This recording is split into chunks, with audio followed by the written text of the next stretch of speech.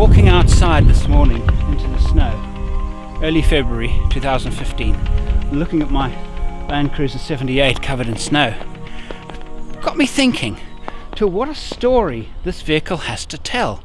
It's about 4 years old now. I received it from Toyota South Africa after they had it for about 6 months, and it turns out that this was the vehicle that Toyota South Africa used for the homologation of the 78 Troopy into South Africa. When a manufacturer brings a vehicle into a country, it has to bring a sample of what will be sold on the showroom floor, and with that it's taken through various tests to make sure that everything works correctly. It's given its homologation certificate, and then the vehicle can be sold out of showroom floors. This was the vehicle. It was also the vehicle used for the photo shoots. Here are some of those pictures now. Those pictures are still on the Toyota South Africa website, even to this day. And in fact, I was sent those pictures. I'm a member of the press corps, so they sent me all the pictures when the vehicle was launched. Little did I know that I would eventually own that vehicle. Then, of course, the vehicle went through a major transformation at a company in Cape Town called Alucab. I had actually designed the roof system myself. Turned out that my idea wasn't original. In fact, that particular design, similar to mine, not the same but similar, had been built in Germany for a while, and South Africa, Alucab in South Africa, were considering something like it. They'd also seen the German equivalent. So when I went there with this vehicle, they said, yeah, okay, well, we should give this a good try. And I said, well, here's the guinea pig. So again, the vehicle, second time, the vehicle was used as a guinea pig, and hugely successful as a camping overland vehicle. It is a thorough joy to use. Well, I love the vehicle itself, but just as a camper, it's really fantastic. And then quite a long period of time it sat in South Africa, and then I decided to bring it with me here to the UK. And it's taken me 6 months to get all the paperwork done. Not all my fault. There were other issues with shipping. It just took time, and I wasn't in a big hurry. This vehicle's very long journey from Durban has finally come to an end, and I'm here at Tilbury Docks collecting it. Now what confronts me now is the painful process of having it registered in the United Kingdom. Oh, and that's interesting. There are 2 DeLoreans over there.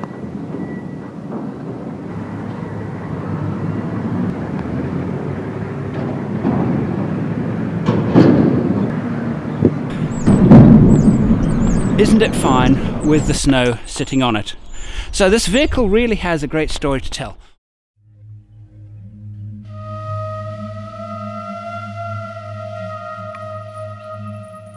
"2 years ago, I was sitting on my own in a riverbed in Namibia when I stopped for lunch. And as one does when one is on one's own, I began to think. And that is what has brought me here, to this paint shop. I've just had one of those eureka moments. One of those moments where you get an idea about doing something. And what colour are you going to paint it? Green. Out of the blue. Just comes into your head, and you know it's inspired, you know it came from somewhere else, and just whammo. Those of you who have been on safari with groups, you will know that so often the conversation around the campfire is about vehicles, how to equip them better, who makes what product, whose is better than whose, and the equipment that we have on these vehicles. All of the manufacturers, they're all looking for the holy grail of tent and equipment design, and that is, the easier it is to use to set up, the better. Bottom line.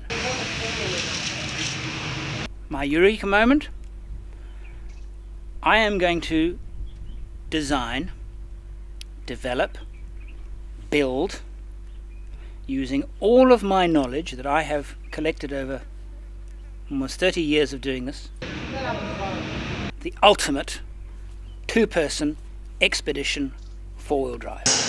And so, to work. Firstly, I don't want the vehicle to look like an ambulance. and being white, it just can't help itself. I've chosen an olive grey green used by Toyota to paint its Land Cruisers back in the 70s. The Land Cruiser 78, sometimes called the Troopy, is, well, about as basic a vehicle as you can get. Let's see. It's underpowered, has lousy brakes, the ride is awful, the tyres are too narrow, the rims are ugly and not wide enough, it's noisy and, well, that's enough to get on with, I think. However, it's the perfect platform for an overland vehicle, being uncomplicated, extremely robust, and as reliable a vehicle as is available today. It's no secret that a standard Land Cruiser, the ride is truly awful.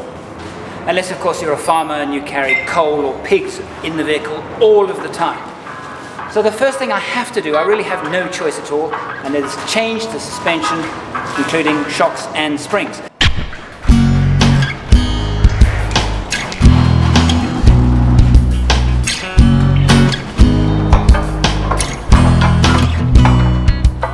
Because when this vehicle is empty and it has leaf springs at the back, it will tend to be a little bit jumpy with no load. So, springs that'll be comfortable on the road with no load, air helper springs to assist it when it's fully laden, give it a ride.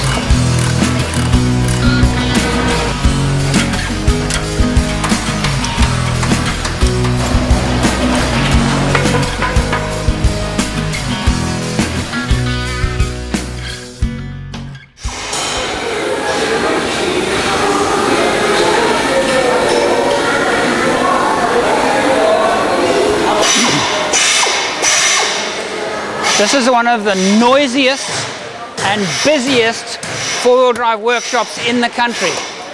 It's Alucab in Cape Town. I brought my vehicle here to have them equip the inside because they do some superb camping modifications, not only to Land Cruisers but to Land Rovers, and a magnificent Unimog over there. Really, really good work. And I brought it here because we're now going to discuss what I want personally, and that's the amazing thing. While they build canopies for the general market, you know, off the shelf, manufacture standard canopies, they also do brilliant customized work, and this vehicle is definitely going to need customizing. Fact is that the inside of the Land Cruiser 78 Troopy, it's like a cave. It's enormous, which means we can do a lot with it. With me is Warwick Leslie, one of Alucab's senior project managers. I mean, that's my very, very basic idea. Yeah. And the line through the middle. He's going to be in charge of interpreting my ideas and bringing them to life. Okay. I thought the fridge on the passenger side. Yeah. This is the kind of thing that you don't do in a hurry. This is the part of the project that I have been dreading the most. Because I have a perfectly good Land Cruiser and I'm about to take a saw to it.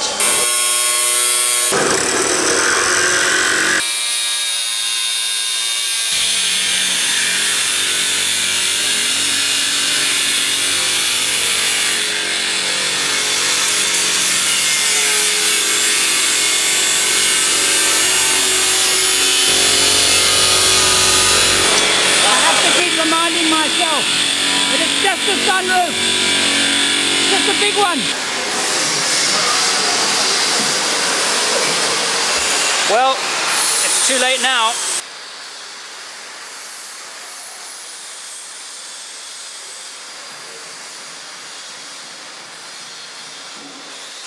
And now with the roof off, the real work can begin. Improving a vehicle's ride comfort is every bit as important as its practicality. The interior sound levels, especially in this vehicle, having a large, almost empty space behind the occupants, are going to be high. So some sound insulation is needed. I've been working with a company called Tackler. Now, Tackler are well known for making seat covers. They also make load liners, protection for the low bay of vehicles, and a thing called tack mats, which is basically protection for the carpet. Now, working with them in conjunction with an acoustic engineer, we've developed a new product. It's a floor mat, but a floor mat with sound absorbing qualities. Not only does it insulate sound, but heat too. And it's machine washable, and it looks fantastic.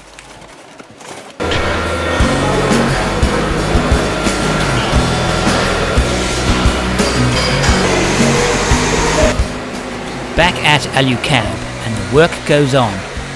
By now, the most critical inbuilt tent is coming together nicely.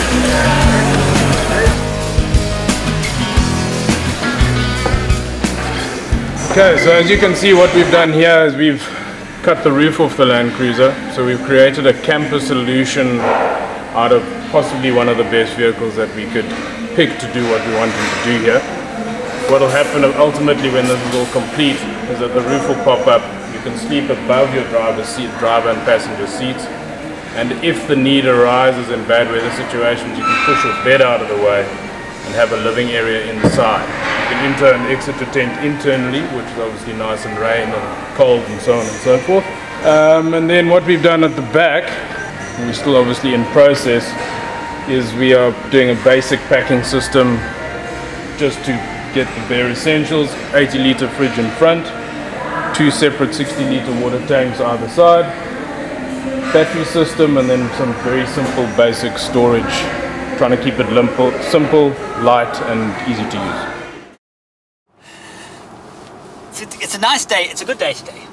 There's still a lot of clouds, and the rain is still threatening. It's mid-2012, and this has been for, I think, I've been here 19 years living in Cape Town, and this has been the most miserable, depressing, wet, soggy, 400 meters, cold winter that I can remember. But today there is something that is definitely going to warm the cockles of my heart. I am going to fetch my new Land Cruiser, the Land Cruiser that I conceptualized 2 years ago. There it is. You see, it started to rain again.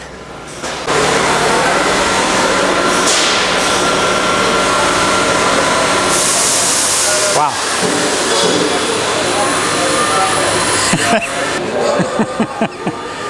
So what do you think? I think it's very cool. Hey, it's nice, eh? Yeah. Proof will be in the pudding, but I think it's going to work out really nice.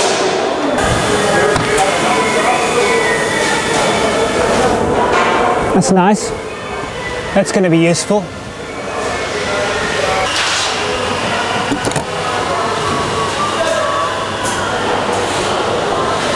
The whole purpose of this is that I find that with pickups, you need to be able to get out. Normally what I do is in a station wagon I would get my camera gear, tripods and things off the back seat if I'm not traveling with people. Well, what do I do here? So that's the idea. I just climb out, grab my camera gear and set it up.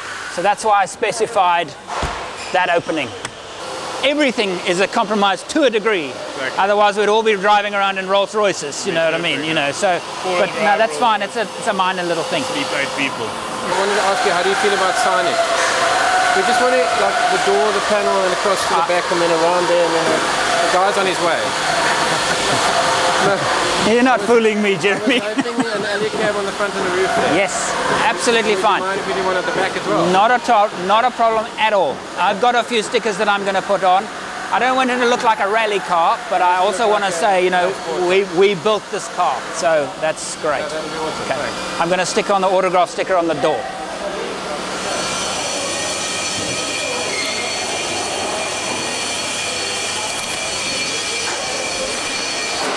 How are the batteries mounted? Strapped down.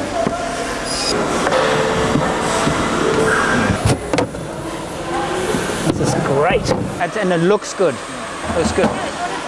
So I mean, I'm hoping to drive this vehicle to London. Hoping. And I'm going to have to do a lot of editing on the way. Yeah. So I can set up at a workstation in here. Yeah. You know, and free from the dust and things like that.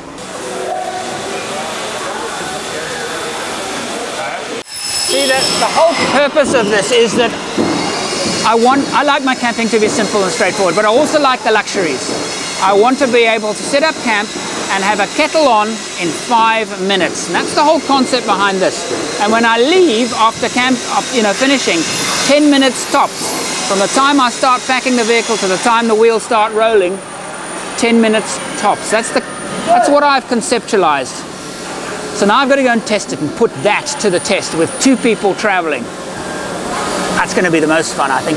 So now I'm in a rather dreary location outside Cape Town, trying to solve another one of the Land Cruiser's shortcomings. Its brakes. Every single Land Cruiser in the 70 range, 76, 78 and 79 pickup have bad brakes. Well, not bad brakes, just soft. You know, an emergency stop, the thing just doesn't stop. So I'm trying out something to solve that problem. So the company I chose, or approached, and asked them how to solve this problem was called Power Brake.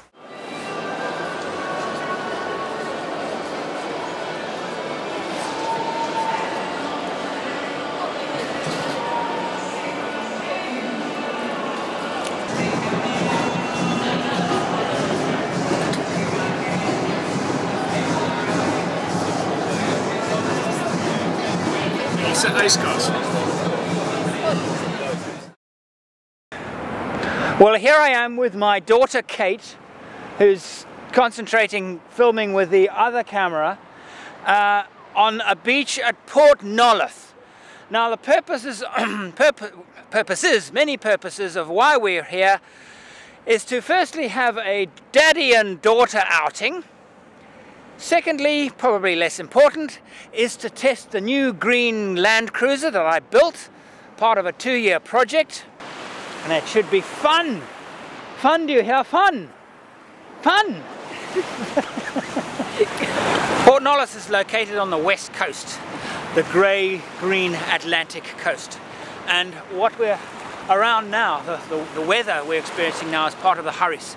The cold ocean and the warm land and the fog that comes in mostly in the mornings, sometimes in the evenings. And that's what we're experiencing now.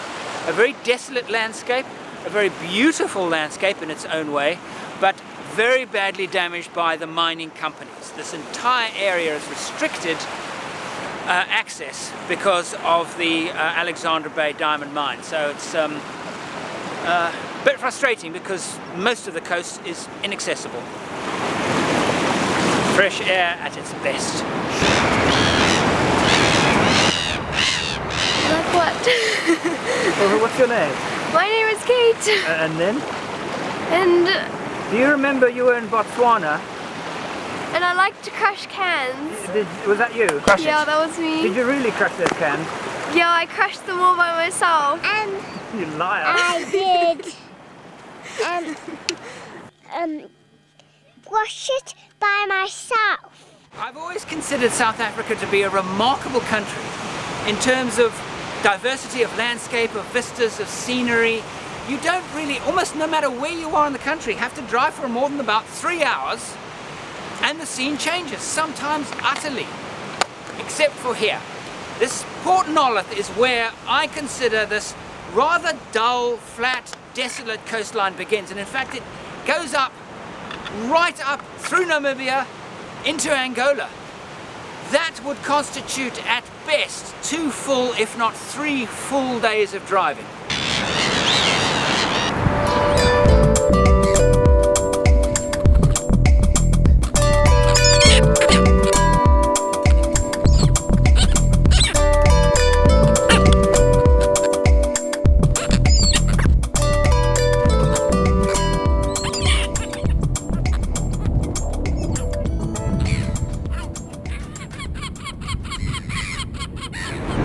Years ago this month, this idea, this Land Cruiser, the idea for this vehicle began. I was sitting in the Hoanib River all on my own in Namibia, and I pulled aside, and I was sitting there thinking about setting up camp, thinking about how much I needed a shower. It had been several days, and I was looking at my Land Cruiser 105 there and thinking to myself, while it's a fantastic vehicle, it wasn't great for living out of, because it's a station wagon.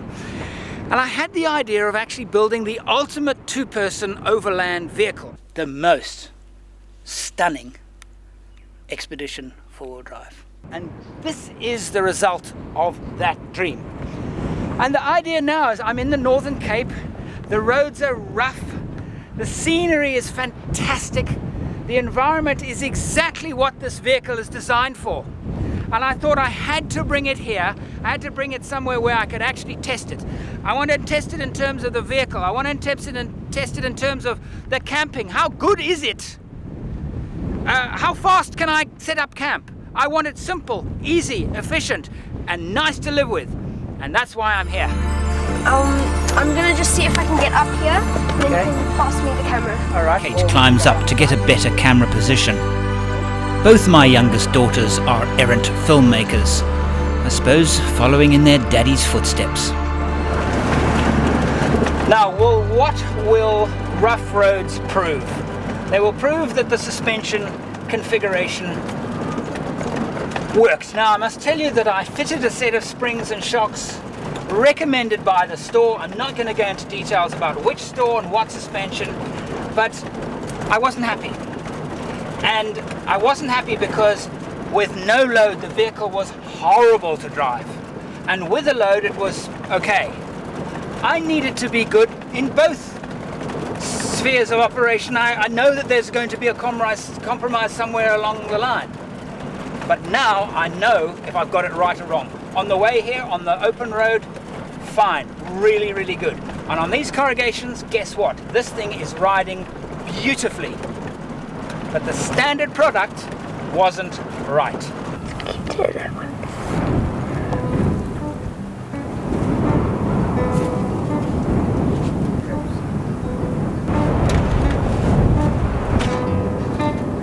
It's rubber.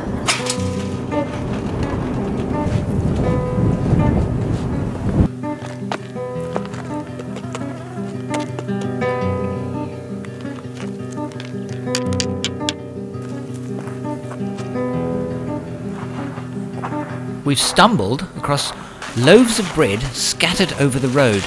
They must belong to somebody. Shame, those poor people probably take this to the market and sell it. I hope they realise it's gone before it gets so stale that it's completely ruined. We'll put it in the shade. You want a sandwich? At last we reach the beautiful ribbon that cuts through this desert landscape, the Orange River. It's all quite hard. Our next challenge is to find a campsite at the edge of the river. I've got to see if there's a pathway to the... There's a beautiful camping site over there.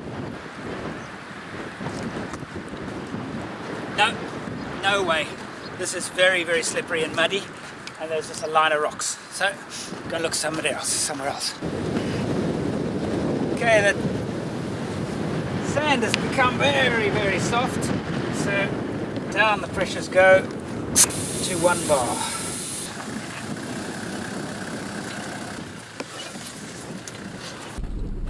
You know, this 1HZ engine, for all its faults, the fact that it's the only engine ever built that actually registers on the Richter scale when you shut it down, that it's a bit of a dog on the open road. For driving over this kind of terrain, there is nothing in the world better. Our perseverance has paid off. We found a beautiful grassy bank right at the edge of the fast-moving river. So what do you think, Kate? Thumbs up. But as far as Kate is concerned, of course, there is no time to Keep lose. the rod up a bit. Yeah, that's good. Let him tire himself out. You're doing just perfectly. We just don't want to lose him. Okay, This is a big one. that's a big one. Keep the rod up. Try and keep the rod up. And just let him tire himself out. What is he? Oh, it's huge. It's a very, very big barbel. Oh my word. Let him go. Let him go. Oh, he's getting tired now. It's the biggest fish I've ever caught.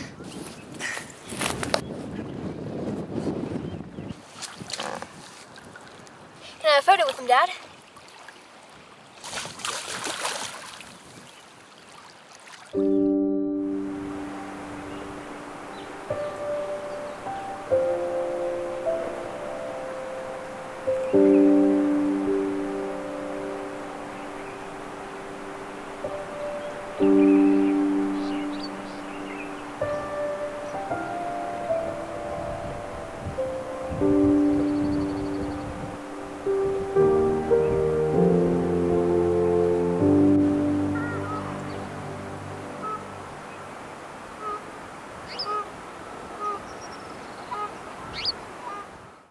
Well, early morning, the Orange River. It's not a particularly settled, quiet night. Quite a bit of wind. Came up viciously a few times during the night. Enjoying the magnificent sunrise. What I did last night, before, actually as we arrived, I put 2 pegs in the river. I was concerned that the river would suddenly come up, and you know, we're very close to the water's edge. So I put 2 sticks, and by midnight last night, the water level had actually dropped. I need to find out what it's doing now, whether it's coming up or going down. I'm a bit confused, to be honest with you. I can't see them. Oh wow, here they are. The water level has dropped a huge amount. Now they were on the water's edge, and look what the water's done. There you go. Small yellowfish. The Orange River is full of them. Right, now this is the Easy On bat awning. Now it's a bit windy today, so I recommend, and this is only, I must tell you, the second time I've ever erected it, so if I fumble a bit, it's because it's not familiar to me. But when it's windy, like it is now, you have to peg it down, and best get 2 people to help you do it. It's well thought out, lightweight, and I love it. I must say, I'm very impressed. The awning is called the Batwing 270. It's because it spreads 270 degrees around the side and back of the vehicle. This is the campsite. This is the new Land Cruiser, and we've actually been camping. So it's a little bit of a mess, but I'm not going to dress it for you. This is real life, and I want to show you now the concept behind this Land Cruiser. Now, when developing it, I decided that it was important that I could arrive, set up camp, have shade, have a fire going, and a cold drink in my hand within 5 minutes. I think I have exceeded that expectation. The tent, putting up the tent, is incredibly quick. We did it last night. Here's the clip. This is actual real time, and this is how long it takes me to erect this tent.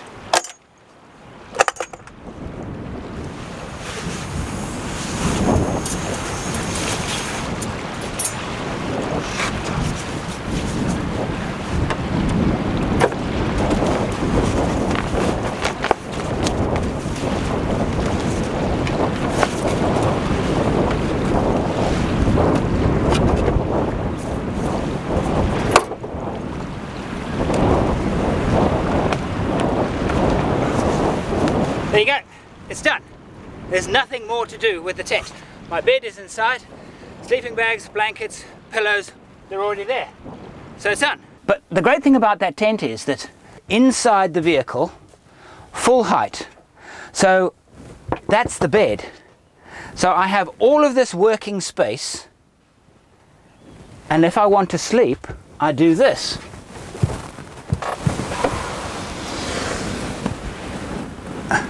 I pull the bed down. Okay, you might need to. You see, this is genuine. Pajamas, sleeping bags, pillows, you can leave them like that. You see? So now, if I want to climb into bed, I just stand on there and climb into bed. And I have all the ventilation I need, all the view I need. And when I'm finished, I simply do this.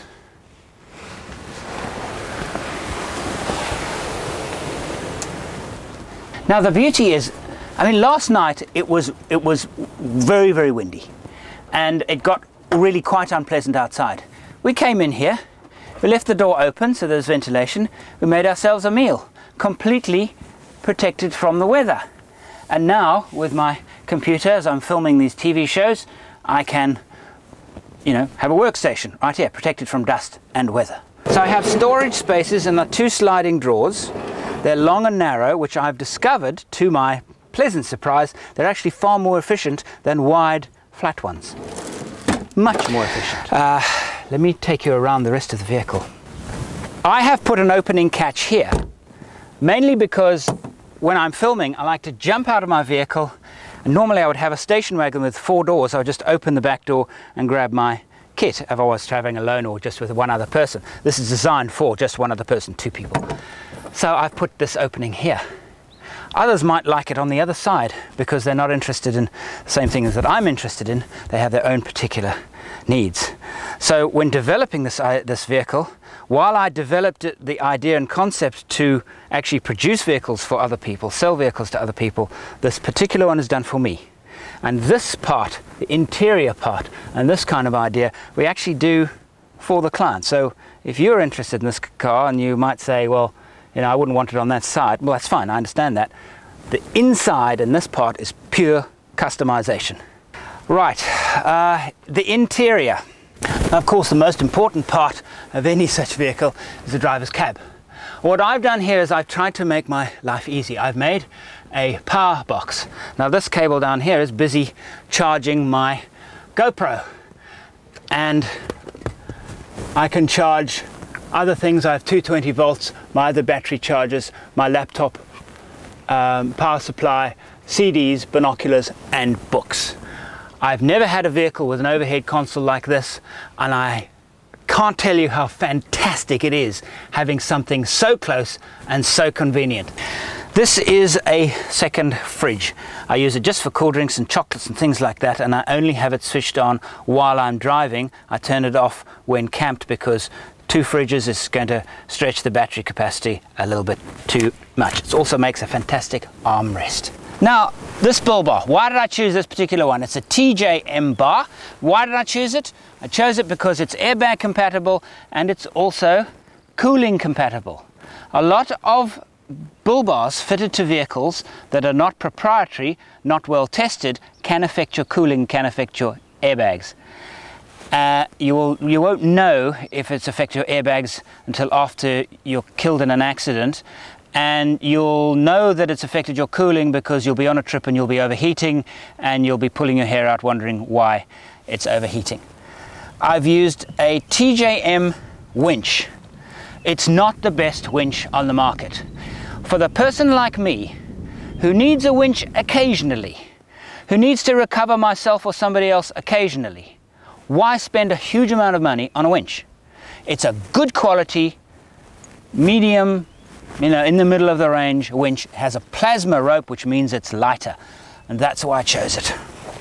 Now, split charging systems. I could go on and on for half an hour telling you about how so many of them that have been on the market for so long actually don't work. Well, it's not that they don't work, they kind of work. So if you don't know, you think they're working, but they're actually not working, and they don't put back the current that you take out of the battery. They just don't put it back. They put some of it back, enough to think that you think it's working. This is a C-Tech DC to DC charger. They have solved the problem of deep cycle batteries in motor vehicles. And this particular one also has a solar system built into it. So I have a simple plug, I plug in my panels, boom, I'm done. It's literally plug and play. I don't even have to think about it. And because of this, it's so clever, I don't have to think about my batteries. They just get charged and it just works. Very large spotlights and turbo diesel engines are a very bad idea, even if it's an aftermarket turbo like this. So I fitted these HID, high intensity discharge lights. They're small, they're incredibly powerful, and they will not affect my cooling. You know, one can take protection too far. I don't believe, unless you're doing very heavy duty rock crawling and things like that, about lots and lots of protection under the vehicle because of their weight. But I do believe in this. The standard side steps are ugly, weak, and just do not do the job. These are made by Gobi X, part of R&D Off-Road, and they are brilliantly designed. They also protect the bodywork from flying stones. It's a decent step. It sticks out just far enough, almost as far as the wheel arch. Very, very nice piece of kit. Another piece of protection is this Gobi X bash plate. It's designed to protect the steering bar and underside of the engine.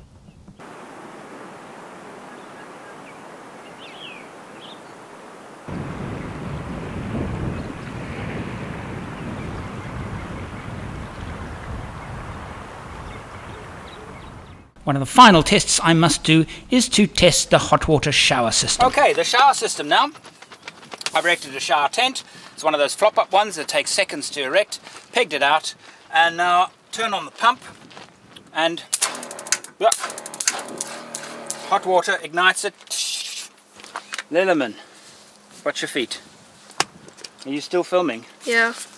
Now for serious overland travel, 2 spare wheels are a necessity. I haven't got 2 here. I don't think this is serious overland travel. I'm talking about Trans-Africa.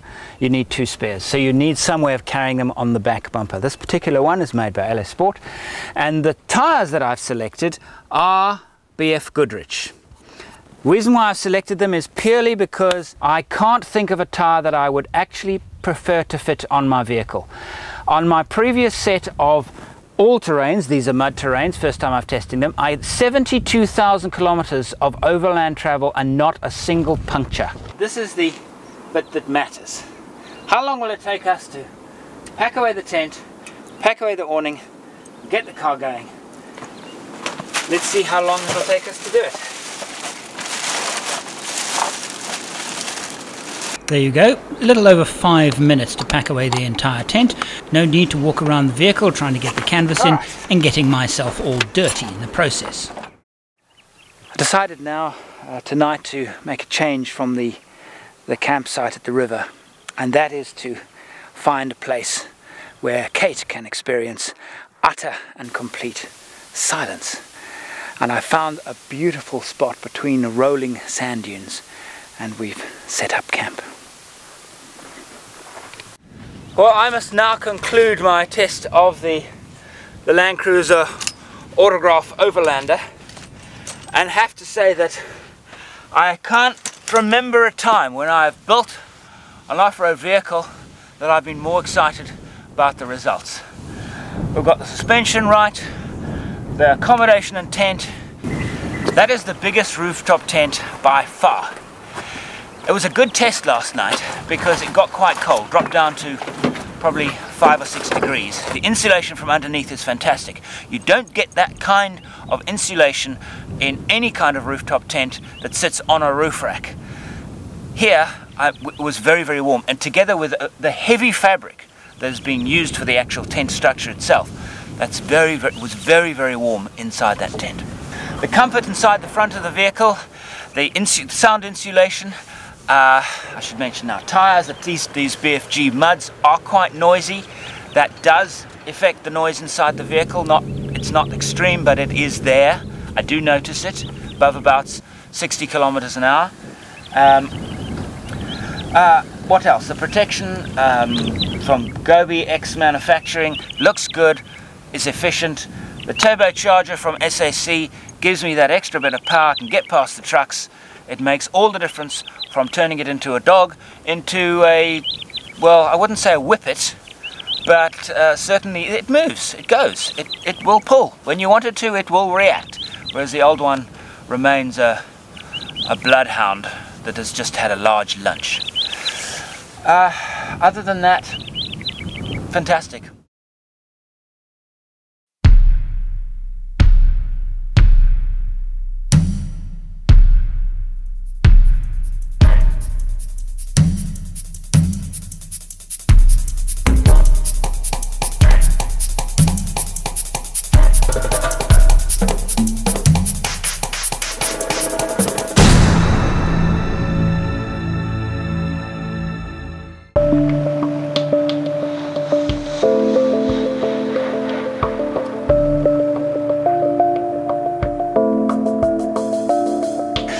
Here we are in the middle of Botswana, and of course the fun has now begun because the sand is very, very thick, very slow going. We had to drop our tyre pressures down to about 1.6 on the front, maybe 1.8, 1.9 on the back. And travelling with me down there doing all the work is Paul Marsh. My travelling companion is Paul Marsh, a bit of a legend if I may say so. Paul is probably the most experienced overlander and overland vehicle builder I know. Well, what we're doing now is we've turned off the main road, the north-south road that heads past the Mbusa Hube Game Reserve, and looking at the info map as well as Tracks for Africa found a narrow bush track leading to a pan called Jack's Pan. We're really in the bush. Absolutely stunning.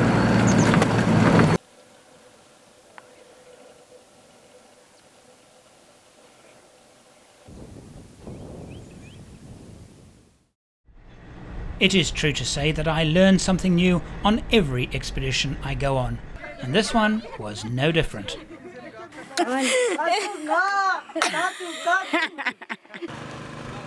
The first thing was how easy it is for external equipment to affect a vehicle's performance. Well, the grass isn't very high now, being winter, but if it was much higher, I'd put on the grass net.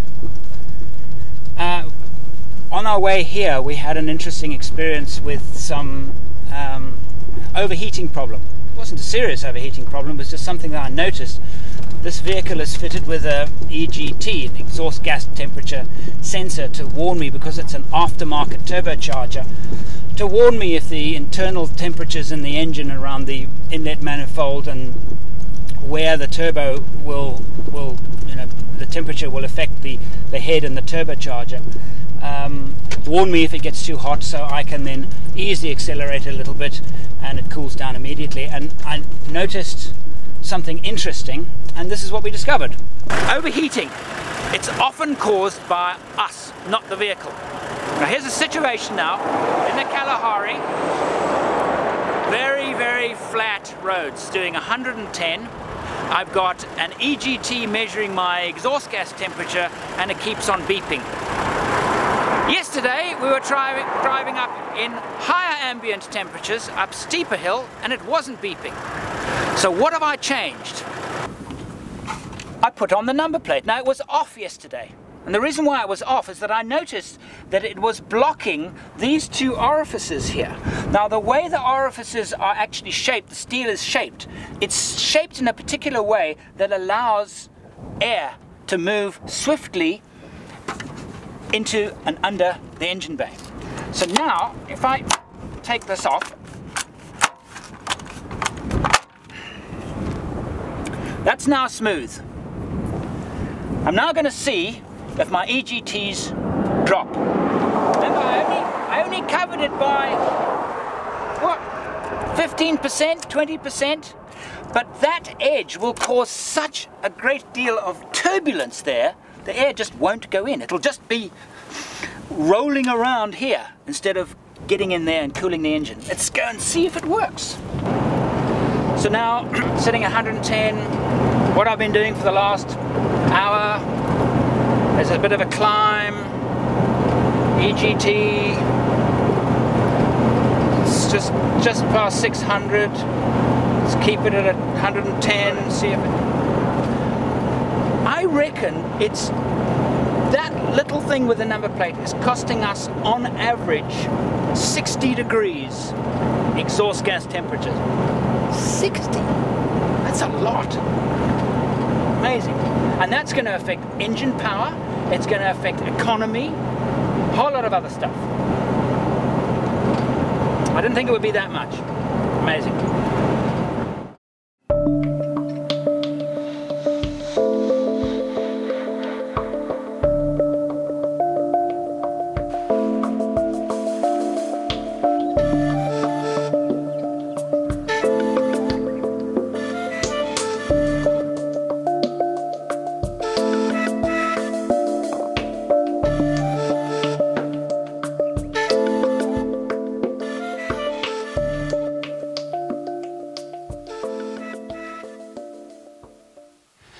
This is my Land Cruiser 78 Troopy. It was featured in the 2012 television series.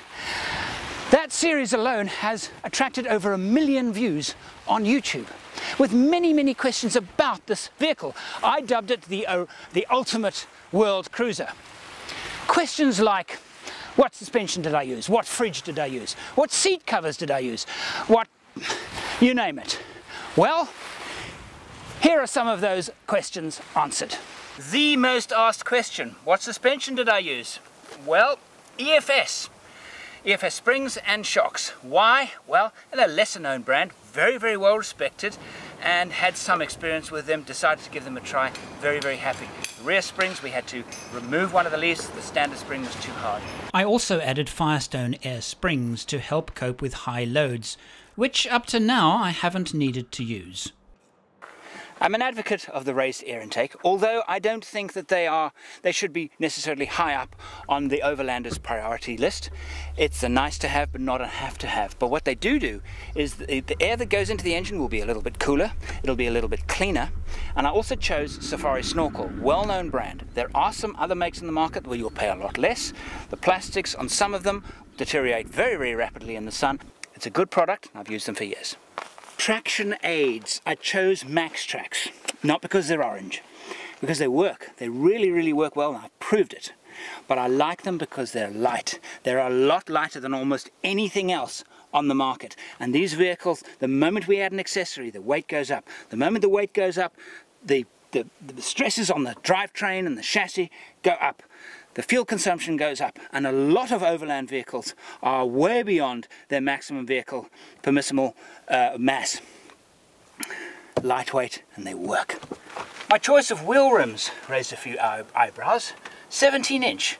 Well, I would have preferred 16-inch, yes, but I wanted to go mags. Mag rims will give me lighter weight, lower rolling resistance, better fuel economy, and it'll decrease the unsprung weight, so it'll give me better comfort. But they don't make a good strong mag rim in 16-inch. At least I couldn't find one. This is 17-inch, XT series, very, very strong rim. The only real disadvantage, and I've only gone up 1 inch, so the fact that the rim is slightly bigger and the profile of the tire is slightly smaller, is a slight disadvantage off-road, but minor, really insignificant. I would call it insignificant. If I damage that mag rim off-road, it's going to be difficult to fix. Steel rim is definitely easier to fix. It's a compromise I'm willing to